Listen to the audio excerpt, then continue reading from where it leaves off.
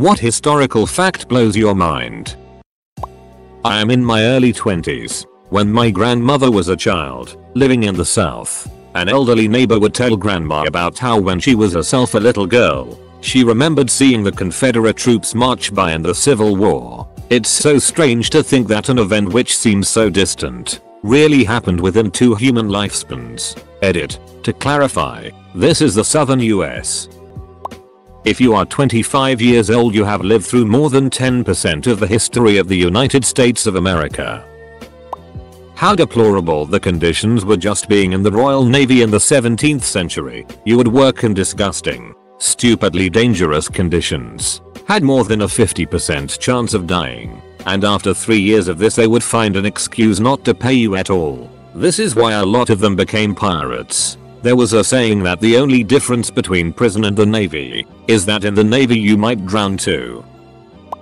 ITHNK. The craziest hit that gets me is to think that throughout all history, there was everyday people who just lived their life. Imagine, say, it's 3.000 BC. Imagine you are not a pharaoh, or a wealthy merchant, you are just an average Egyptian dude, chilling at his house in the middle of 3.000 BC. Egypt. Imagine what would your house be like, or the night sky, or your street, your dinner, your cat, your problems, all the things that might bring you joy. History sounds so distant because when we study it we think of kings and presidents and huge ass buildings and we forget that, throughout all that crap, the majority of humankind was, as it is today, composed by just regular people.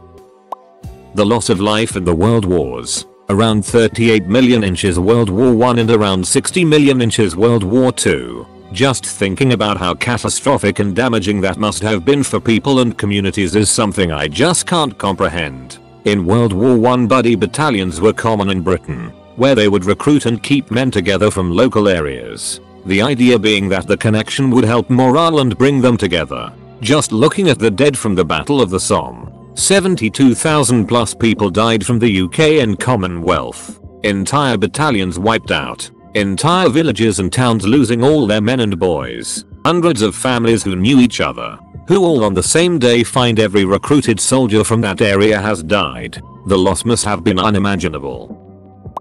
At the Battle of Monte Cassino in 1944, the 222nd Artillery Supply Company under the Polish 2nd Corps had a bear named Wojtek that would bring artillery shells to forward gun positions. Let me repeat that. A mother duck-eyeing bear would fetch them artillery shells. Edit. Wojtek to Wojtek. Not actually a Polish speaker. Edit 2. For all people making Soviet jokes, I feel obligated to mention that this unit served under the British Army and was composed of men who had been released from Soviet gulags and labor camps. Edit 3. Post auto-corrected Monte Cassino to Monte Cassino. The number of aircraft destroyed during World War II is greater than the number of aircraft that currently exist in the entire world today. The Tale of Two Lovers, an erotic novel, was one of the best-selling books of the 15th century. It was written by Pope Pius II before he assumed the papacy. Edit. Here's the link for The Tale of Two Lovers if you're interested. The last American Civil War widow's pension was paid in 2003. Edit. Thanks to you farting Bob for reminding me that America isn't the only country. Alexander the Great defeated Darius I of the Persian Empire, the largest empire in the world at the time, by meeting them in the field in open combat. And he did it twice. In the first battle, he was outnumbered 7-1. In the second battle, he was outnumbered 10-1. And he ducking decimated the Persians. Edit. Darius II. That Oxford University is older than the Aztec civilization. That Cambridge University is older than the Easter Island heads. That the Romans and the Chinese knew about each other and actually communicated semi-regularly. The last execution by guillotine was after the first Star Wars movie. In the late 1800s, writers complained that young adults are losing touch with reality. Instead of sitting at the dinner table with family, they have their noses buried in a magazine. That at the same time the US Civil War was going on, which killed about 600,000 people and served as probably our greatest national tragedy. China was in the throes of the Taiping Rebellion. The Taiping Rebellion is the largest civil conflict in human history, and best estimates put the death toll somewhere north of 20 million. Really reminds you of just how many more people live in Asia. A lot of things happened at different times to what people think, and eras we think of as being distinct blur into each other. When the Taj Mahal was built in 1632, the Portuguese had already been in control of Goa, a different part of India, for over 100 years. Virginia was founded in 1607 when Shakespeare was still alive. Between 1613 and 1620, around the same time as Galileo was accused of heresy, and Pocahontas arrived in England. A Japanese samurai, called Hasekura Tsunenaga, sailed to Rome via Mexico, where he met the Pope and was made a Roman citizen. It was the last official Japanese visit to Europe until 1862. The last major cavalry charge took place in 1942, on the Eastern Front of the Second World War.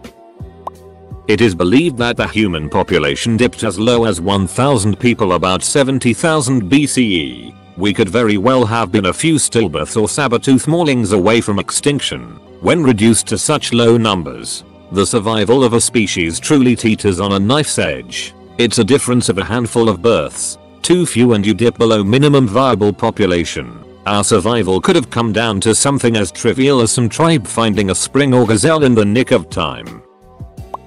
Pluto didn't even get to complete one orbit around the sun between the time it was discovered and the time it was declassified as a planet. America was one vote off from importing hippos.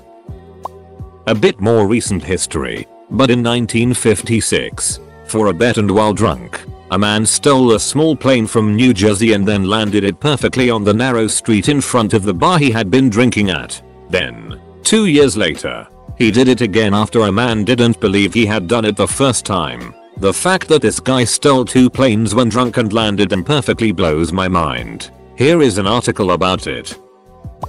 General Charles Lee was obsessed with his dogs to the point that he basically treated them like his children. Mr. Spada was his Pomeranian and favorite, and he routinely used to write paragraphs of his regular correspondence with John Adams, like they were from Mr. Spada. He also once refused to speak to Abigail Adams until she shook Spada's paw hello, and someone once said he would have been a great politician if his constituents each possessed 4 legs and a tail. Dude just loved puppies more than people.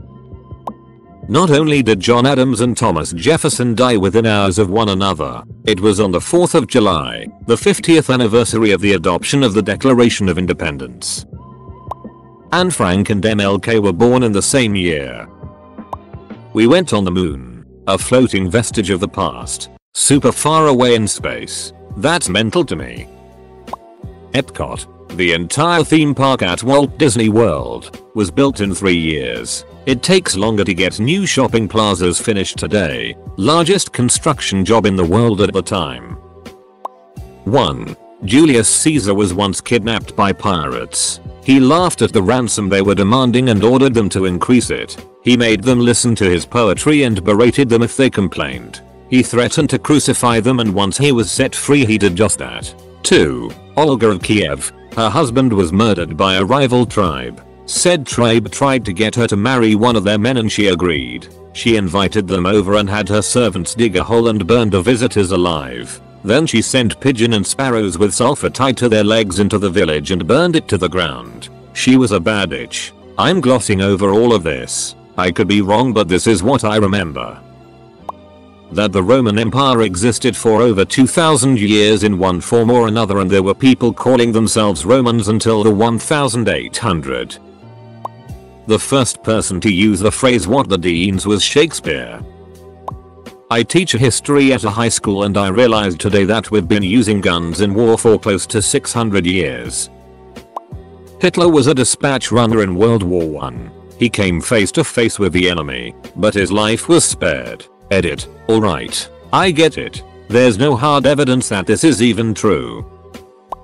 10th US. President John Tyler, born in 1790, has 2 living grandchildren. Edit. Added context about who the guy was.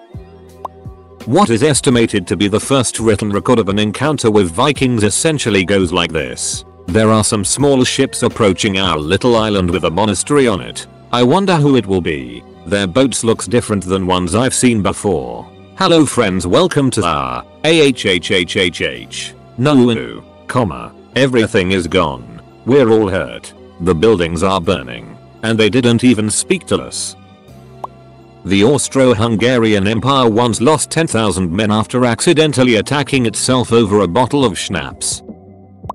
In the 1870 Paraguayan War, Paraguay's losses amounted to 70% of their entire male population, civilian and military. Women weren't exempt either. They just fared slightly better. Overall population loss was about 60%. It took several decades before they were considered to have recovered. The reasons for the war are almost as bizarre as the outcome. Paraguay was a ducking weird country. Not many countries try to force interbreeding of native and European populations to make everyone mixed race. And when I say force, I mean it. Paraguay, for a time, actually made it illegal to marry within your own race. Fewer still will close their borders to the outside and to the inside. If you were a foreigner caught within Paraguayan borders, you had to live in Paraguay forever. And, strangest of all, most countries, when faced with imminent war with two regional powers and a third ally of theirs, in this case Brazil, Argentina,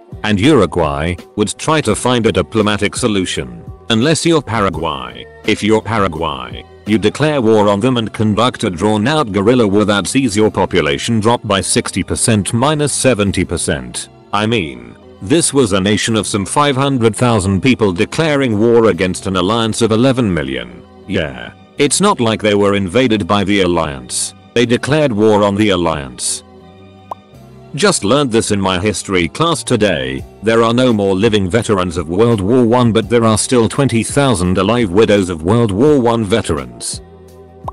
Food, the way we eat today, particularly the variety, is completely unheard of historically. The main thing I like to remind people is even 100 years ago you'd go to your local market and buy and eat the plants that are in season. Imagine if you went to get a cheeseburger and they told you they didn't have tomatoes because it's not tomato season. You would look at them like they are crazy. But if you did the same thing during most of human history and demanded a crop that was out of season, they would look at you like you're the crazy one. Edit. I said 100 years because I didn't do any research and wanted to leave a bit of a safety margin.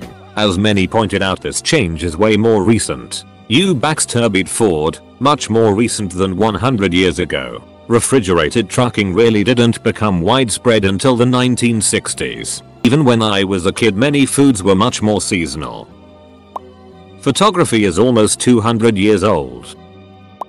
After being shot during a duel, Andrew Jackson lived with a bullet next to his heart for 39 years. Edit. As a fellow Redditor pointed out, Jackson was shot first and calmly kept his composure and ended up killing the man. When speaking to an astonished friend after the incident, he stated, "If he had shot me through the brain, sir, I should still have killed him." That humans have been around for about 200,000 years, but we only have written records dating back 6,000. 97% of humankind's history is lost. 189 Swiss Guard defending the Holy See in 1527.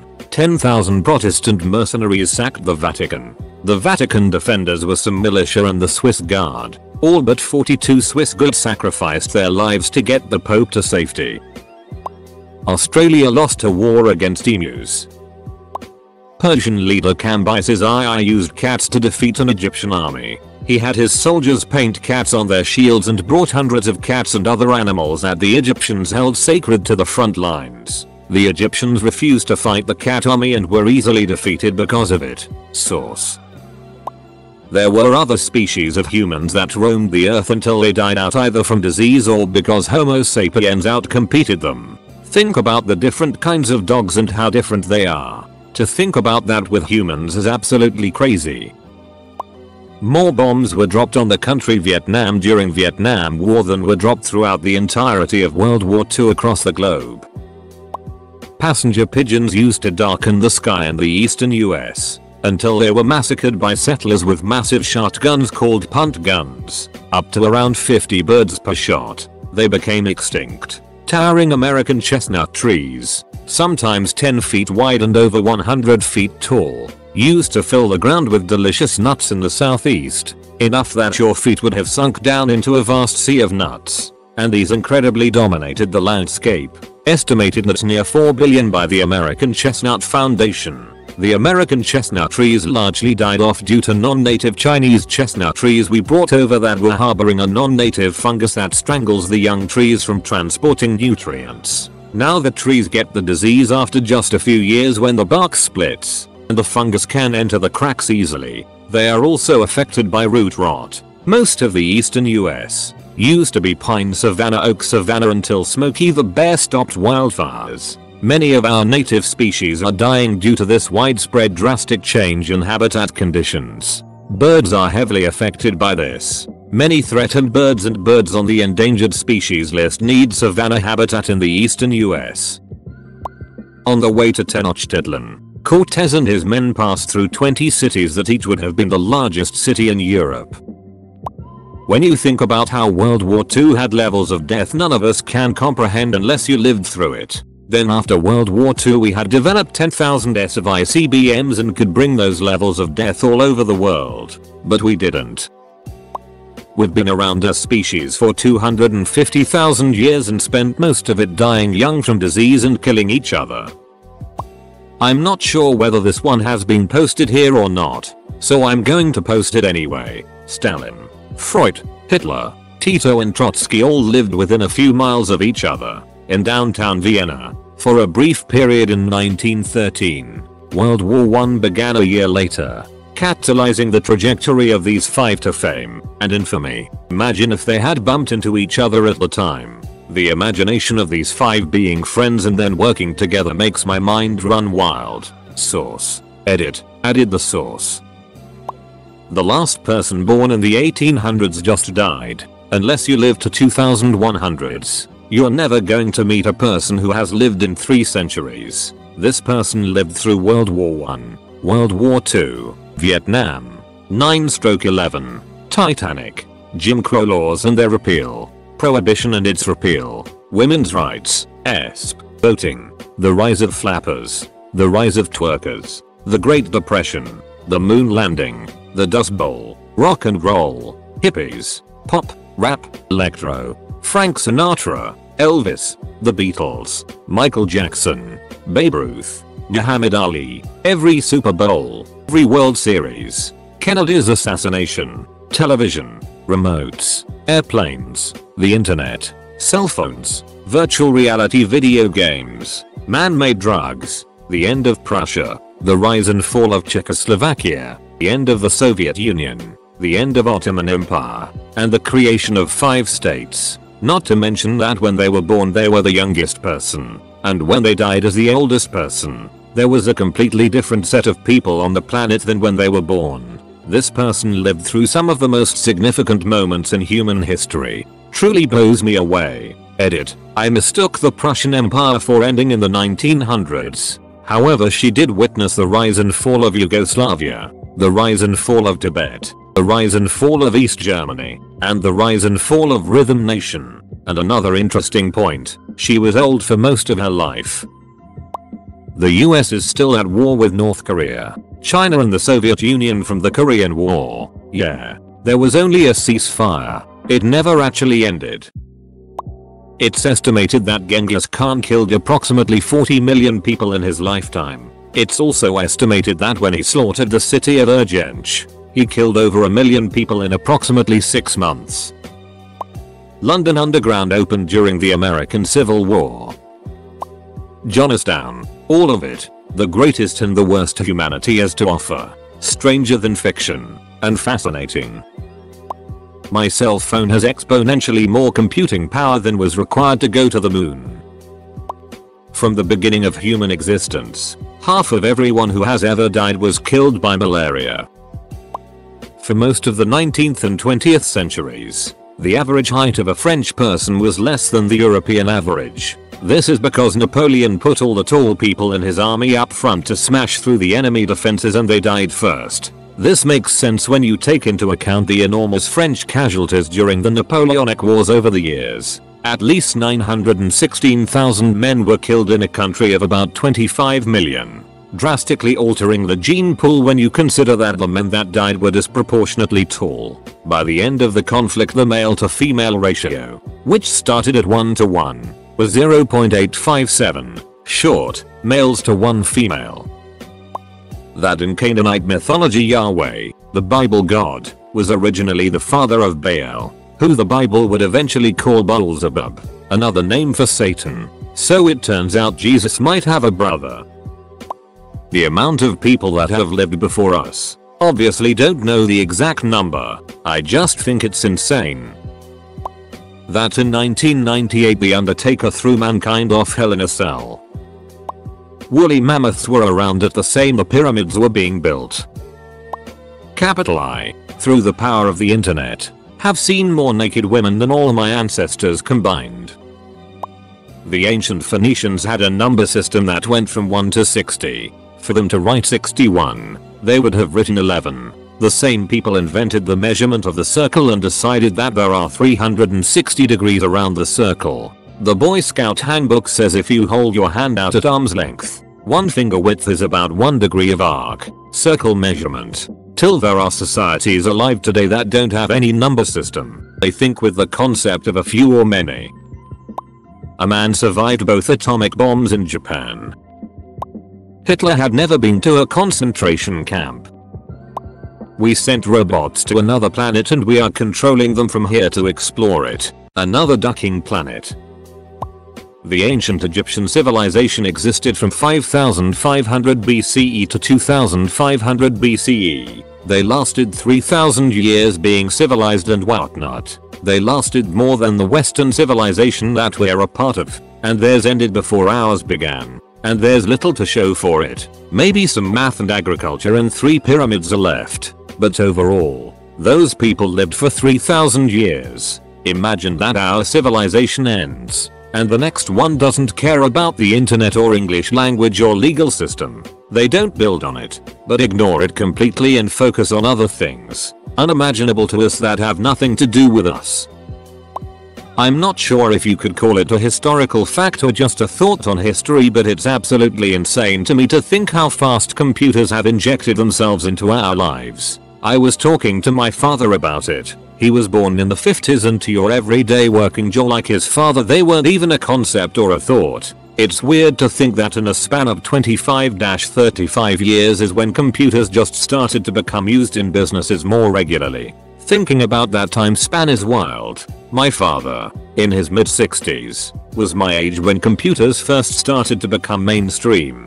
His grandma, my great-grandma, shared a community line with everyone around the farming area. Now almost everyone carries around miniature computers that power our ability to communicate, read about and perceive the world. My nieces and nephews can navigate YouTube, something I don't think my mid-60s mother can do with any real skill. 117 years ago the concept of a computerized device allowing you to communicate with anyone and the touch of a few buttons would be science fiction. And going back even further, it'd start to become straight up witchcraft or sorcery. Watch, peasants from the 1750s, as I conjure on my device the image of individuals engaging in sexual acts. You have a direct ancestors that predate the dinosaurs. You are literally related to non-human life forms. You are literally descended from simple organisms that lived in the ocean. A direct line. They are all your family. Edit to fix my boo-boo. We are closer in time to the Romans and Jesus than they were to the building of the pyramids. I think one insane part of history was the death toll of the American Civil War. I forget whether it was Gettysburg or Antietam, but I remember learning in my AP US history class that somewhere around 7,000 men died in 20 minutes at one point during one of the battles. Yes, that seems like a big number when you look at it, but really think about that for a second. For me, at least, I have about 450 people in my graduating class. My entire school is comprised of about 1800 students overall, plus staff. To compare that sort of death toll to what I know today, it would be like everybody I know being mowed down in 20 minutes times 3. Death statistics of wars and conflicts can really go over our heads until we take a good look at them. The story of Abd al-Rahman Umayyad I, TLDR. Guy's family rules the Arabian Empire, gets overthrown and slaughtered. Guy runs across Africa and takes over Spain. The sheer will and badassery it took to do it is just amazing. The only thing that stopped the Mongols from conquering essentially all of Europe was Genghis's brother died and the entire horde traveled back to Mongolia for the funeral. The effects of this are absurd and the ramifications it had during the Black Plague are pretty immense.